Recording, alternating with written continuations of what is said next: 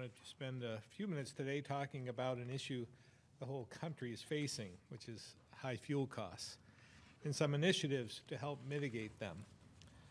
There are no easy fixes to these challenges, given the global nature of prices, but there are steps we can take now to become more resilient in the future and less dependent on the volatile fossil fuel market. First, I realize we're just finishing up with winter and we're getting closer to the warmer months, but now is the time to think about making efficiency upgrades for next winter to save costs over the long run. That's why in the budget I propose, I asked the legislature to appropriate $80 million towards weatherization. This is in addition to the roughly $20 million investment in weatherization we made just last year. Fortunately, this is one area in the House-passed budget where we agree, and I hope the Senate does as well. Weatherization is beneficial for many reasons. It saves money, reduces carbon emissions, and combats climate change. You can learn more about state weatherization programs on the Department for Children and Family website. You could also, or you should also, check with your utility. Many of them have efficiency programs and incentives to help with upfront costs. Now, on the transportation side, I continue to be a strong supporter of electric vehicles. This year, I propose millions in electric vehicle incentives to make this transition more affordable. We're also going to continue to build out our charging infrastructure. The decision we made a few years ago to use the Volkswagen settlement money for this purpose has made us a national leader. But we have much more to do. That's why I'm happy to see the transportation bill from the House has funded many of these requests, which build on initiatives from last year. Currently, Vermonters can get up to $4,000 in state incentives for EVs, in addition to rebates from some utilities, and up to $7,500 in federal tax credits. You can visit driveelectricvt.com to see which makes and models are eligible, as well as to calculate your savings. I've long said that EVs are part of our future and will save people money in the long run. The transportation sector is also our largest contributor of carbon emissions. So the faster we make the transition, the better off we'll be from both an environmental and a cost standpoint. For example, gas prices, as we all are keenly aware, average over $4 a gallon today. While electric costs for charging your EV equal about $1.50 per gallon. And I don't think we'll see gas prices at that level anytime soon. But I know what you're thinking. Not everyone can afford or even find a new vehicle of any type right now, which is why continuing to work to make them more affordable and accessible is a priority. So in the near term, the Agency of Transportation continues to work to make transportation alternatives available. You can go to connectingcommuters.org to find schedules for local and commuter bus options and free fares through at least June. This service is also a good way to join a carpool, find the right park and ride location, or plan a convenient bike commute. My administration will continue to focus efforts on investing in greener and more affordable transportation. And before I turn it over, to help Vermonters who are dealing with high costs right now, I also want to again make a pitch for my progressive tax relief package, which costs about the same amount as the House tax plan. But mine helps over a quarter of taxpayers compared to theirs, which will only benefit about 10% of the population. My plan allows Vermonters to fully deduct their student loan interest from their income tax, saving many thousands a year. It also finally eliminates the income tax on military pensions, which I've talked about for years. It would further cut the income tax on Social Security benefits and expand the Earned Income Tax Credit, which has been proven to be one of the most effective anti-poverty tax relief proposals there is. To make childcare more affordable, it would also expand the childcare tax credit. And to help folks deal with inflation, I've also proposed sending Vermont residential property taxpayers a rebate check of about $275 because you overpaid. We have a surplus, and you should get some of that back. Not a credit, but a rebate that you can use right now. Although these ideas weren't taken up in the House, I'm hopeful the Senate will consider them because of how beneficial these proposals would be for their constituents. And with that, I'll turn it over to Dr. Levine.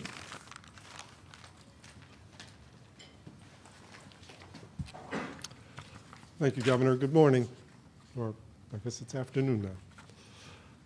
I just have a few comments today. First, as a reminder, for those who can't see some of the slides I'm going to show, the modeling slides that I reference are available at the Department of Financial Regulation's COVID-19 website. But before I start with the slides, shortly before this briefing, I think they just knew this was going to alter the briefing. We learned from the FDA that they have now authorized second booster shots of both the Pfizer and Moderna for everyone 50 and older. They also authorized an additional booster dose for people ages 12 and older who have certain immune deficiencies. Now, this is very new information, and we've not yet had the opportunity to review the details about the authorization. We'll do so quickly, as we have for every move in the last several years, and we'll keep Vermonters informed of actions and guidance, including about receiving these booster shots. Now, to get to some of the data, the BA.2 subvariant of Omicron continues to make up an increasingly high percentage of cases. It's now over 72% in New England, and it's close to 55% across the country. However, as you'll see, cases are not growing exponentially, which is a good sign. In fact, on this first slide, you can see that the 7-day average of cases in Vermont is actually down 11% in the past week to 131. Over the last week, Vermont reported 109 fewer cases compared to the previous week, which is now 916. And you can see that in this epidemic curve, things are quite stable, even if they're being prolonged a little by the BA.2 variant. And this is at a time when testing, though it says decreasing 5.5%, has not really changed much at all. So testing has been stable during this time period. In terms of the modeling, new cases are expected to remain relatively low in the coming weeks, with some element of uncertainty due to the fact that this is the BA.2 subvariant, but not a wide variation in the modeling predictions. Hospitalizations remain steady and quite low. Down 87% from the Omicron peak, continuing to decrease. The number today is 12. Even more gratifying is the number of people in the ICU, down 94% since the peak, and at 0 today. And in only 31% of recent COVID admissions was COVID actually the reason for admission. Vermont continues to have the nation's lowest hospitalization rate. Unfortunately, death does continue to be a harsh reality with this virus, but it's noteworthy that deaths continue to decrease, as you can see, and the number of deaths in March, with only a few days remaining in the month, is 1/5 of the level of each of the 3 preceding months. Now, BA.2, as you know, is a more contagious version of Omicron, which itself was more contagious than the Delta variant. So it is possible that there may be a slight uptick in cases. It still is proving itself to cause less severe illness for most people, and Vermonters remain highly protected through vaccination. We will keep watching our data and monitor any changes closely. And we continue to strongly recommend that everyone stay up to date on vaccines and get tested if you have any symptoms. And by saying strongly recommend staying up to date, that recommendation predates what the FDA did today. And so for those who have yet to get the booster that was previously recommended, please keep in mind that would be a very, very positive thing to do to prevent serious outcomes of disease. In the meantime, please continue to take any precautions appropriate for your own comfort level and personal risk. And again, please take into account the risk of the people you will be with, especially older folks, children too young to be vaccinated, and people who may be immunocompromised. As you make these decisions, please remember that the easing of broad public health recommendations does not mean COVID is gone, but the risk is lower for us all, even though the virus is still with us, and we still need to consider when and how we may need to protect ourselves and those around us, depending on our circumstances. Now, one of the things that the BA.2 subvariant has changed is that one of the monoclonal antibody treatments, sotrovimab, is no longer being used in our region, where the variant is now prevalent, due to concern over its effectiveness. So the federal government has ceased shipping that to states in higher prevalence regions for BA.2. But that doesn't mean we have no treatment. In fact, we have a number of other treatments still available which will be effective, including the monoclonal antibody bebtelovimab and the pill Paxlovid. If you're at higher risk from serious illness from COVID-19 and you do test positive, please reach out to your healthcare provider as soon as possible to ask about such treatments. Finally, last time I previewed that we were planning to shift the offering of COVID vaccine from large statewide clinics to pharmacies and healthcare providers, the traditional medical homes where we receive other vaccines. While these large clinics have been incredibly successful since the initial rollout, they've had very low uptake recently.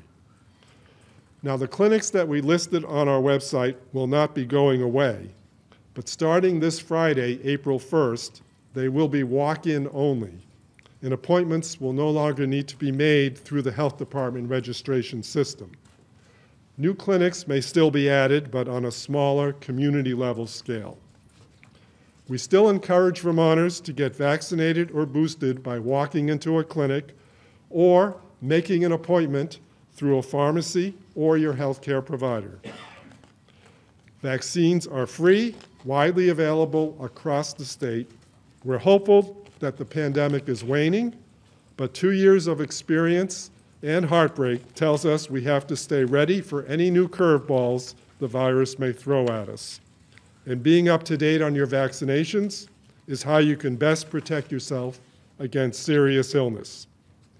You can find the list of clinics on our website, healthvermont.gov/myvaccine.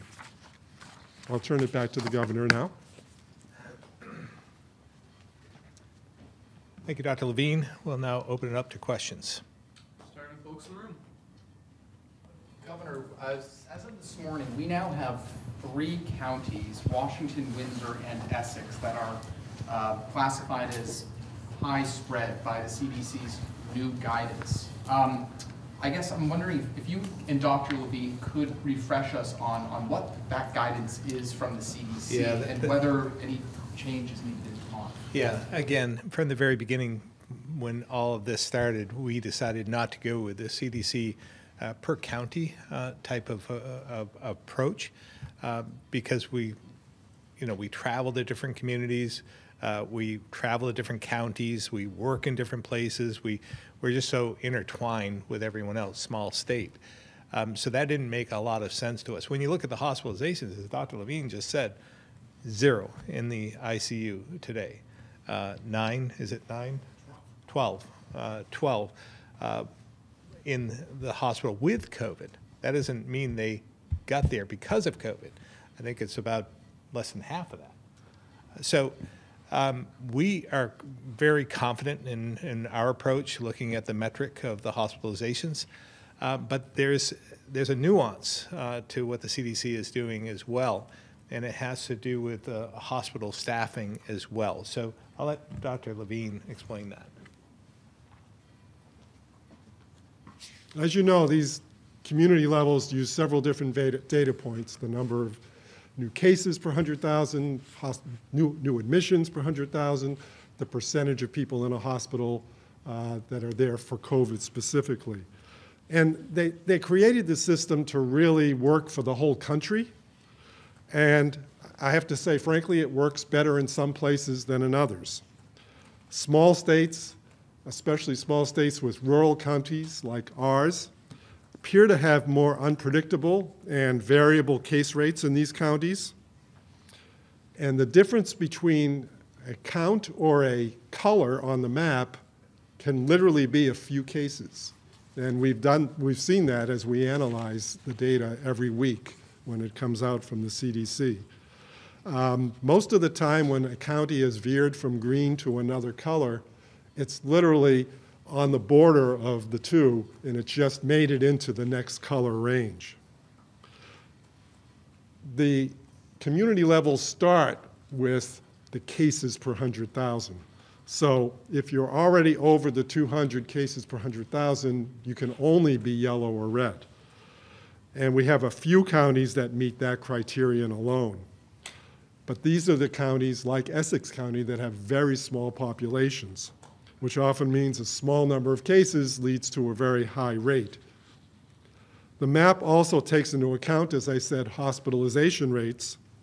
And again, here, small changes can make a very big difference.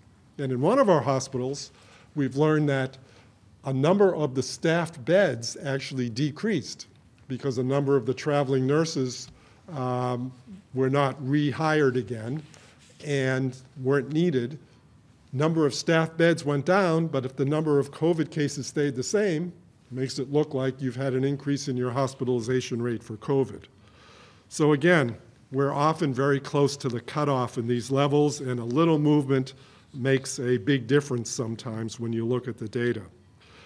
We really do believe that looking statewide at the data, with all the data that we can aggregate in that way, really helps us provide a lot more consistency in our recommendations, especially across counties where our highly mobile population lives.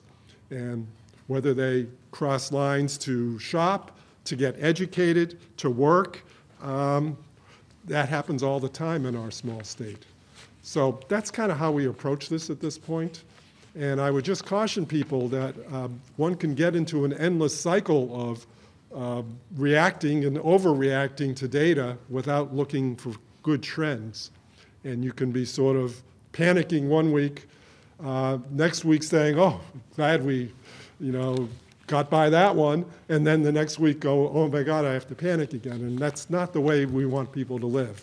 We think that the new way of living with the pandemic will rely on more trend data and on our statewide data.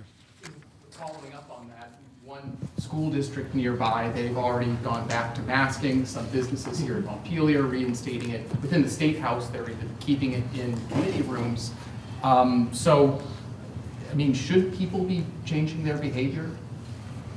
People should change their behavior in whatever way is comfortable for them on an individual basis, for sure, because everyone's having challenges with transition at this point in time. But we don't believe that the recommendation for schools or other businesses should be so labile based on one piece of data at one time and then changing at another time for another piece of data. I don't know if Secretary French may have something to say about the schools, though. Yeah, thank you, Dr. Levine. I think, just to echo on what folks have said so far, I think it is problematic in Vermont in particular, due to the small size of our counties, to operationalize that at the school district level on a weekly basis essentially promotes way too much instability in our schools at a time when we need to have greater stability. So as we've said throughout the pandemic to superintendents and school folks, that they really should defer to the Vermont Department of Health in interpreting the context and applying that specifically in Vermont. We've done that successfully throughout the pandemic, and I would encourage schools to do that now. Just to reinforce once more, we have 12 people in the hospital today with COVID. Only four are in for COVID. The rest, 12, 0 in the ICU. I think we're doing pretty well.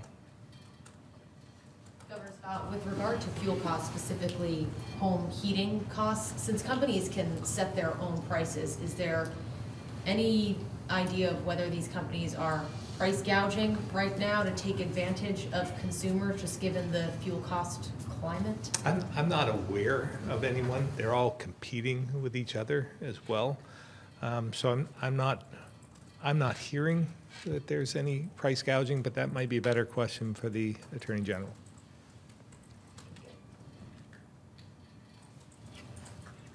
Governor, some criticism of the transportation bill is that perhaps we haven't put enough into roads and bridges, and we're putting a heck of a lot into the electric cars and getting that infrastructure going.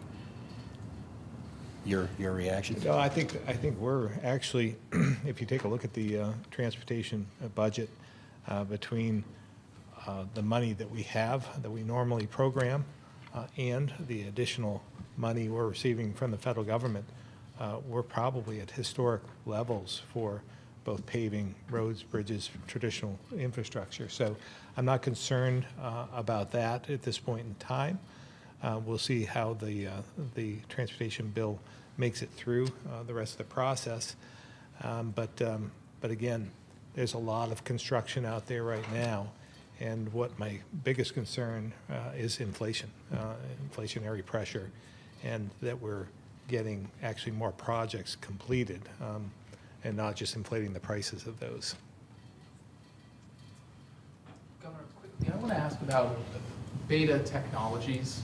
The South Burlington Development Review Board is going to be revisiting or holding a special meeting where Beta may have to seek more local construction permits. Are you concerned that Beta, if they have to go through this process, are you concerned that they may take their business elsewhere? I'm very concerned. This is something that I've been concerned about for quite some time. I've been made aware of this latest issue with the DRB in South Burlington. It all is because of a parking lot. Most of the regulations apparently say the parking lot has to be behind the building, right? When you're building something new, parking lot goes behind. Well, this is a little bit different. This is Beta, where they're building aircraft, and they're doing it next to the Burlington Airport. And the front of the house is actually the runway. So you can't put parking. I mean, traditionally we think about a building where the front entrance is off from the highway. That's not their front entrance. This is, again, they do all their business off the runway. So to put the parking and trying to reconfigure their whole design and move their operations closer to the highway so they can have parking behind their building, it just makes no sense at all. So hopefully they'll revisit that. If they can't fix it, either the DRB can't fix it or the city of South Burlington the council can't fix it, I'll seek a legislative fix because this is too important for Vermont. This is not just about jobs for Chittenden County. This is going to have a ripple effect across the entire state, whether it's Franklin County, Washington County, Rutland County, all across Vermont. And this is transformational. And this is going to change Vermont in a positive way. When you consider, I think this is as big as when IBM decided to locate in Vermont. This is going to have that big an impact on us. And it's green energy, green technology, cutting edge. They have hundreds of aircraft already online, ordered, and they're begging us. They want to stay in Vermont. This is the leadership of Beta wants to be here. But they have another alternative, and that's across the pond in Plattsburgh. And they have an airport there. They have space available. They have everything that they need, and they could quickly change course and go to Plattsburgh. And I just can't let that happen. We can't let that happen. This is too important to Vermont, and they don't want to let it happen either. So it seems like there's a path forward somehow. And again, hopefully the DRB will be able to fix this, if not the City Council. But then I'll address and ask the legislature to do something quickly. Because just delaying this project by a month could mean a delay of up to 3 or 4 months. Then we get into weather issues. You know, we have a tight construction year in Vermont as well. They have contracts that they've signed. So they're not going to have much choice. If this is delayed, they may not have any choice but to seek another alternative location. But they want to be here.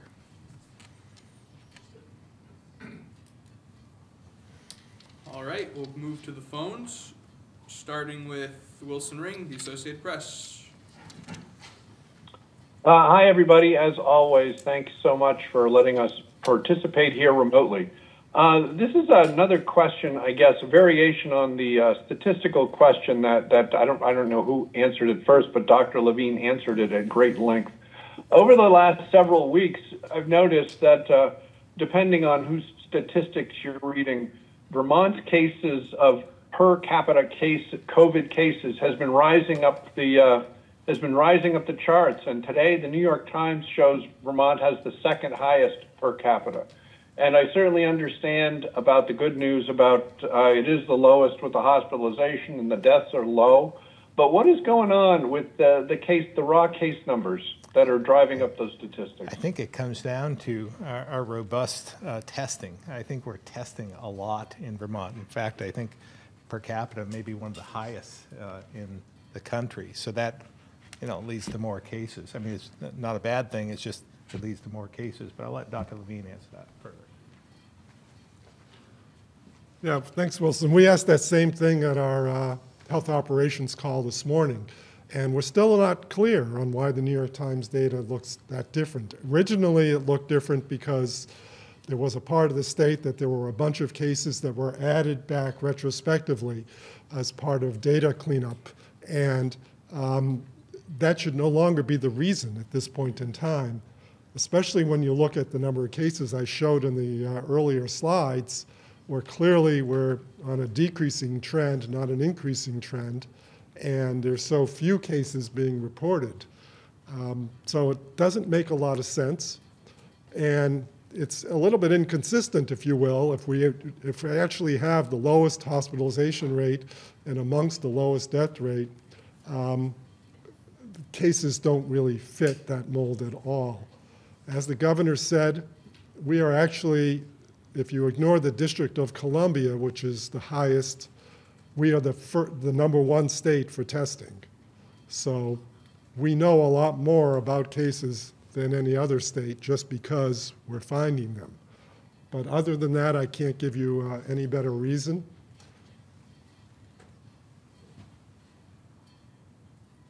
Okay, thank you very much. Lisa Loomis, the Valley Reporter. Hello, this question is probably for Dr. Levine. I was reading this morning that Evusheld, and forgive me if I pronounced that or if I butchered that pronunciation, the injectable COVID treatment, which can help immunocompromised and healthy people from catching COVID, has been ordered federal government to the tune of 850,000 doses. And I also read that 8% of those doses are sitting unused in warehouses, hospitals, and pharmacies. Does Vermont have doses of this injectable, and do we have calls for using it? Yeah, so your pronunciation was fine. Evusheld. Thank you. And 80% is correct, so across the country, 80% of the doses do not seem to have been used. They're being warehoused, if you will. I don't know the percent of doses in Vermont that fit that, but we have abundant doses available to be used in Vermont. We have had plenty of doses used, by the way, but it's always hard to know if it's the appropriate number because this is for a very select population. These are people who are immunocompromised or for whatever reason aren't going to be able to benefit from the vaccine. So that's a small percentage of the total population, and it all depends on how their clinicians interpret the risk. Some of these people may have a disease that leads to immunocompromise. Many who are eligible, though, have diseases that are being treated with medications that make you immunocompromised. And that can be in the rheumatology field, the dermatology field, gastroenterology, transplants, you name it. So there's a whole host of people who just may not have assessed their risk as being high enough to warrant using this preventive medication, even though they might benefit from it. Got it. Thank you very much. That's it for me. Guy Page, Vermont Daily Chronicle.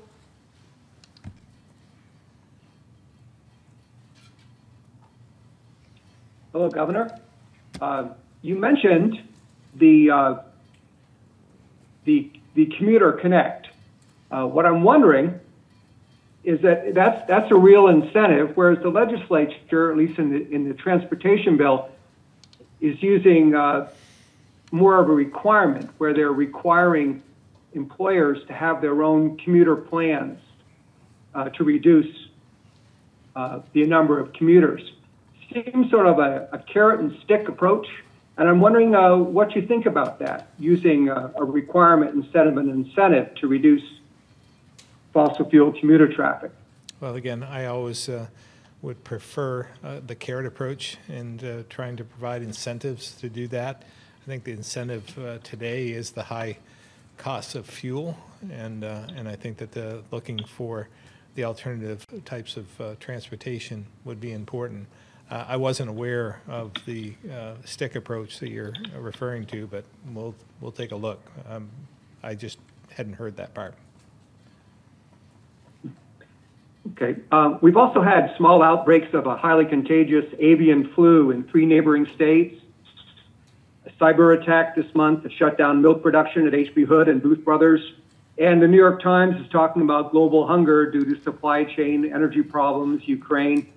And I'm wondering, I guess it's really 2 questions. One for Secretary French, if he's available, how the cyber attack affected school milk supplies. And also, if your administration is thinking about possible Vermont food shortages, and if so, what are you planning to do about it? First of all, I would just say that we're very aware of the cyber attacks, something we've been talking about for quite some time, and that risk has been heightened due to the issue in Ukraine with the Russian trying to disrupt all kinds of economies, including our own. So we're on top of that. We've been trying to put in firewalls in many of our throughout our technology system to prevent some of this from happening. But having said that, it really is only as strong as the weakest link, and sometimes that's us. And clicking on the wrong link might let a bad actor in. So our Secretary of at the Agency of Digital Services, as well as our Public Safety Commissioner, have been working in tandem, working together with our cabinet to try and make sure that we're aware of what's happening. So again, we're well aware of what they're trying to do, and we're trying to prevent that from happening. In terms of feeding ourselves, again, trying to work with the Secretary of Agriculture in many different ways. I think a lot of what we've been through over the last couple of years, I think opens our eyes more to trying to take care of ourselves, both as a nation, but as well as a state. So we have been trying to use the Working Lands initiatives as well as to try and make sure that people are aware that we need our farms. This is part of the backbone of Vermont, but we need them to feed ourselves. It's something that simple, and it really is about the public safety aspect of our state as well. So, having said that, we're still pushing forward. Secretary Tebbetts probably can answer some of the questions about what we're doing about that, but slaughterhouses, trying to incentivize more farming production in different ways and providing modernization in that respect. It's all on the table and something that we've been doing for a number of years now. Secretary French, are you aware of any? I don't believe there was any shortage of milk due to the cyber attack, but I think that was fairly short-lived. Yes, Governor, I'm unaware of any impact on school food supply. I would just highlight in parallel that we have resources on cybersecurity for school districts at the agency. We've been highlighting those resources in the last couple of weeks, and it's something I'll have on my list to highlight with the superintendents when I meet with them on Thursday.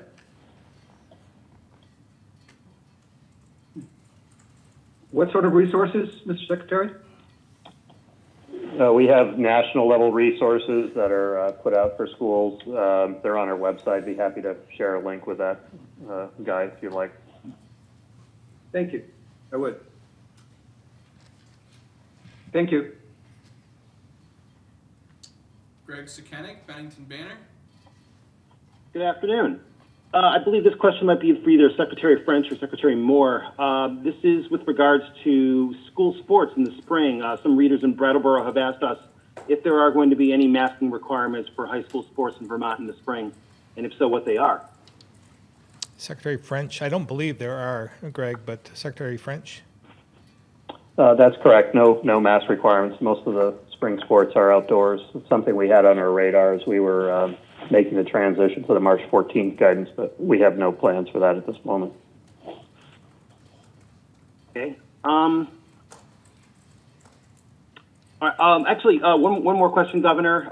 The federal government did announce that the United States would be accepting 100,000 Ukrainian refugees. I asked the same question last week and realized these things move slowly, but just checking to see if you've been made aware of any opportunities for Vermont to accept any of those refugees. Yeah, I'm not aware of any at this point in time. Obviously, we've been focusing on the Afghan refugees, and we've made great strides there, as you are well aware. I think we have over 200 now who have relocated to Vermont, but we welcome any Ukrainians. I will say I was at a Rotary Chamber of Commerce luncheon last week in Windsor County, and there's a Springfield exchange student from Ukraine, and the Rotary is trying to raise money to bring his family into the state here in Vermont. They have a place, I think it's a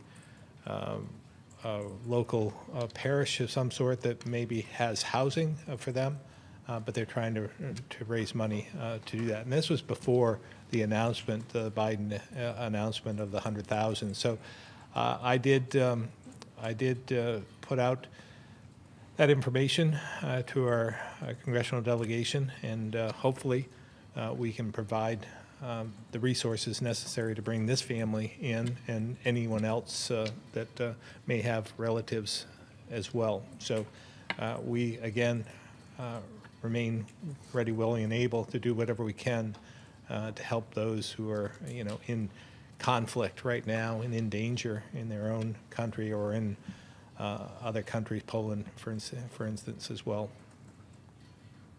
Okay, thank you very much, Governor. Tom Davis, Compass Vermont. Thanks, Jason. Dr. Levine, what is what are you advising on the second booster for people over 50? As I said at the beginning of my comments, since it just came out literally minutes before the press conference, we need to read closely what the FDA is saying and analyze what data they have provided to make that recommendation. I will note that what I've seen thus far says from the FDA that people over age 50 may receive another booster, as opposed to a stronger recommendation than that. But that's about all I have to go on right this moment, and we'll have more to say after we've done our review. Okay, thank you. Governor, I was curious if there's some way to work on a protocol when it comes to missing persons.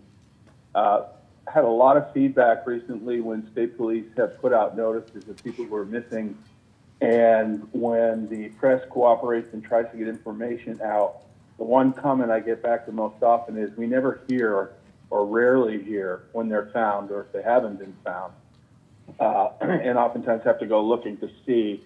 It was quite a long conversation I had from different people who were saying that it would be great if the state police would follow up just as they do with the first report about the missing to when they're found. I think that's a great point, Tom. Unfortunately, Commissioner Sherling isn't on today, nor is Deputy Commissioner Morrison, but I'll have one of them get in touch with you and see what we can put together, because that does make a lot of sense. Like we do, I think, a fairly good job, or I've seen a lot of the media reports where there's been missing people, but we need to tell the good news too. Okay, I appreciate that. One last question. I don't know if you know, or I'll have to wait for Commissioner Sherling. If recent saturation patrol picked up 19 motorists who were using their electronic handheld devices. Most of them were texting. Do you know if they were cited and actually written up for a ticket, or were they just doing a warrant? I don't know. I would assume so, but I really don't know. We can have them follow up with you on that as well. Okay. Thank you very much. That's all I have. Thank you. Andrew McGregor, Caledonian Record. Yes, thank you. Good afternoon. Governor opened the conference with comments on rising gas prices and other inflationary pressures. Wondering if at the state level there's any projections or anticipation of whether that'll have a dampening effect on summer tourism or the wider economy for that matter. You know, it's hard to say, and it really depends on whether it goes any higher. It is heading down a bit now. Hopefully that's a trend that will continue. But I haven't heard that there is any concern about some of the travel. And I think from our standpoint as well, we're going to benefit from the border opening up, so we'll have more travel. That was what we've been missing for the last couple of years from our Canadian friends, basically most of them from Quebec. So that has opened up, and we look forward to that. And from what I'm seeing of late in terms of the activity on our roadways, I'm not seeing that there's fewer people traveling from other parts of the Northeast. So those trends, even with the higher gas prices, we're still seeing people come for skiing and so forth, and we're not seeing that decrease. It seems to be staying pretty steady. Okay, thank you very much. Ed Barber, Newport Daily Express.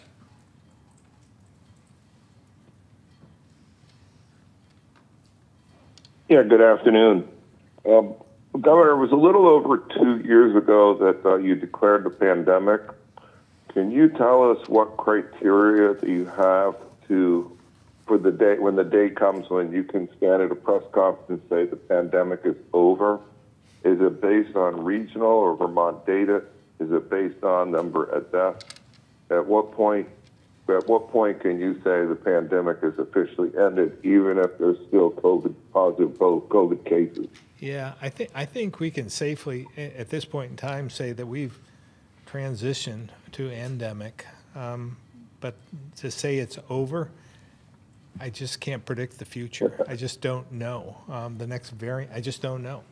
So we're going to have to, we don't have a real playbook on this, especially with COVID and all the variants that come along with it. But so far, so good. I mean, this is great news that we provided today.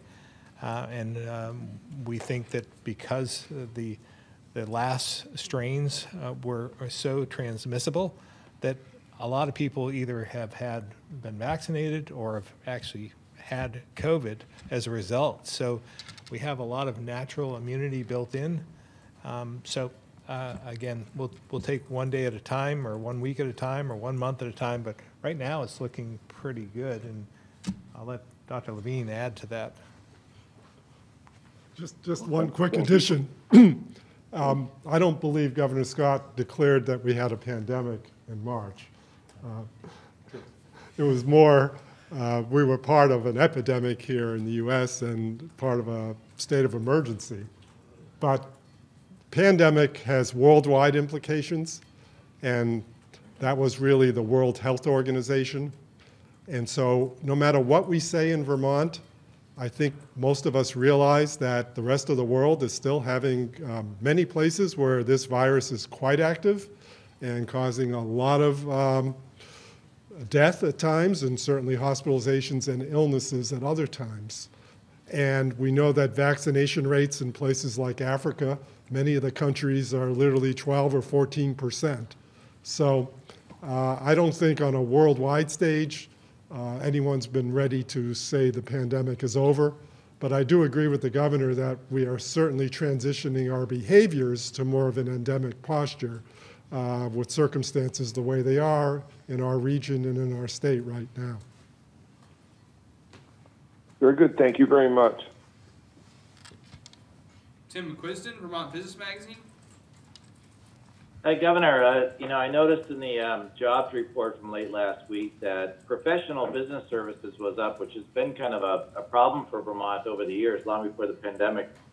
I was wondering if you would know why jobs in that high-paying sector would be up at this point. What are you seeing?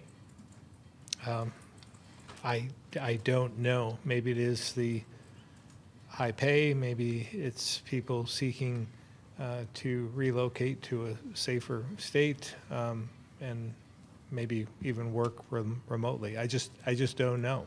It's a good point, but hopefully that will continue. I had an EV question, actually. I have a fully EV car, and one of the things I've noticed is that the state could really use a lot more fast chargers, the level 3 DC chargers. And I see you nodding your head. And I was wondering if you have plans to put them into the rest stops along the highways. I'm not sure that we can do that, but I will check with our transportation folks, because I know we can't, because we use federal funding to build some of the rest areas on the highways, that we can't sell gas, for instance. We can't sell products at the rest areas. So I'm not sure if we can sell electricity either to charge, but we'll certainly check. Some of, we are encouraging and we're trying to make available some in the commuter lots. That would be one area, if we could designate those areas as charging locations with faster charging capabilities, as well as with some of the convenience stores and so forth along the highway. So we're moving in that direction. We want to make it as easy as possible, but point well taken. But I'll check on that, because I don't believe we can, but I'll check to be sure.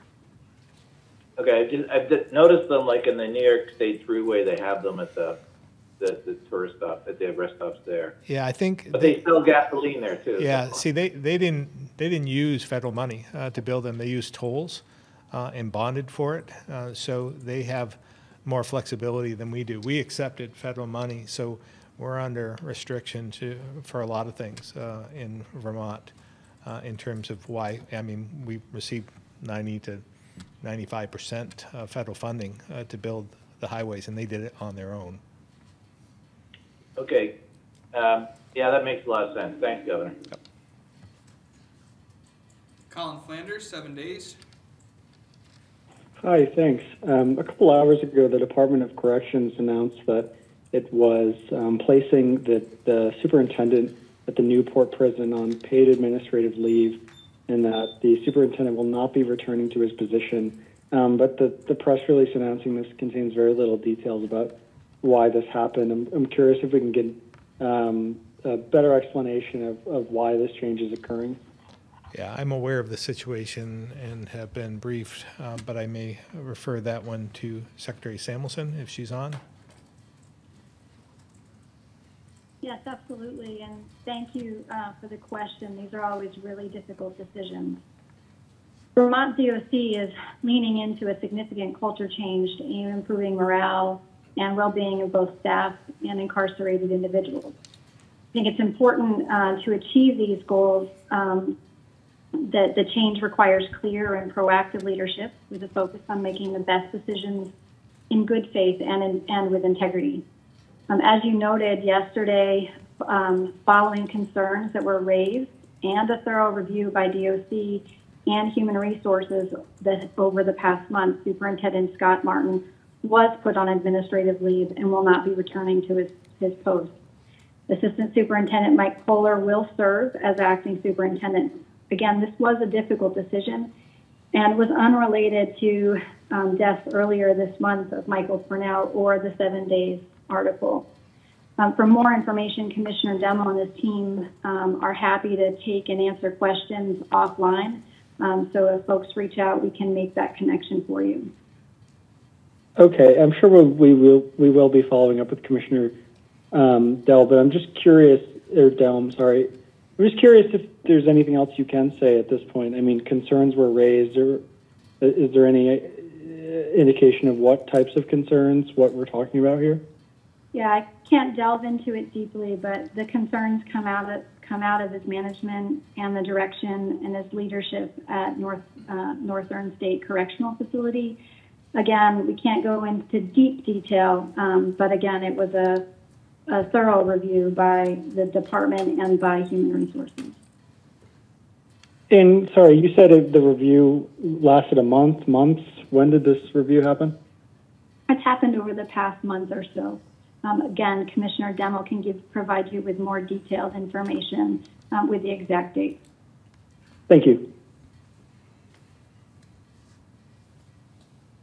Aaron Patenko, VT Digger.